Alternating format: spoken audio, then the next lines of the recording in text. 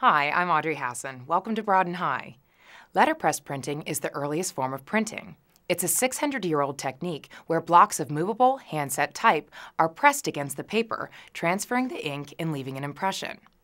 Allison Chapman of Igloo Letterpress in Worthington uses antique printing presses to create custom items like this coaster. She shares the story of the oldest printing press she has, which dates back to 1892 and is still in use today.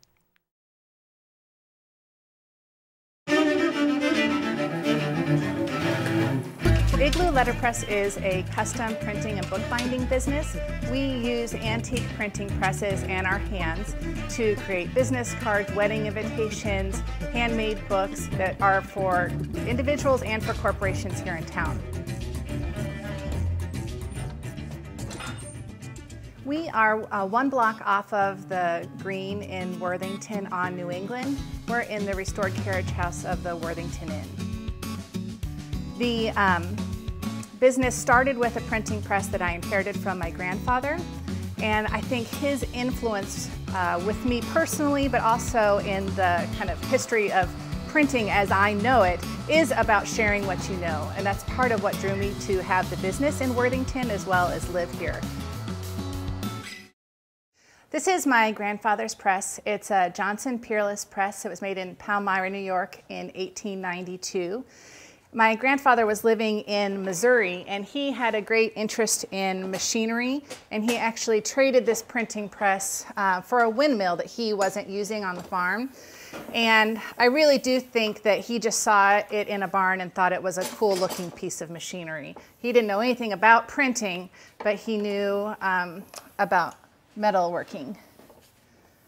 When I'm setting up a coaster on press right now, and I like to use this press for coasters or if we're printing bags for local companies, because I can print about 600 an hour on here, and it's a little more automated than the other press.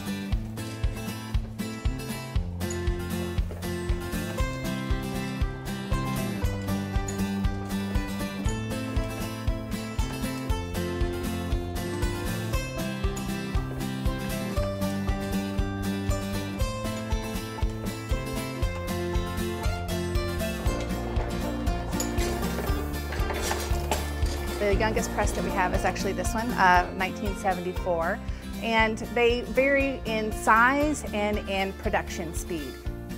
Well, after we get a project set up on press, really that's where our time is, and making sure that everything is straight on papering, looks great for the customer. And then our goal is to run, like 500 to 750 press runs each day. I love working with other artists in Worthington and in Columbus. That's a really important part of keeping the shop open and busy, I think. I like being able to introduce them to hand-setting wood type and marry that with computer files that they may have created. So we can take a PDF of their design and incorporate it with the wood type and have it all on press at the same time. And that's pretty amazing that you can have, 150, 200 years of technology all on the press at the same time. We are working with a local poet, Amy Turn Sharp, on a book called Hold Me Like Ohio. This is a collection of poems that she selected all around growing up in Ohio. And we letterpress printed the covers, and then we are hand binding them, and she'll be selling them in our shop and online. I didn't want to be in an industrial park by myself. I wanted to open the doors and allow people to come in and work on projects with me and the staff here.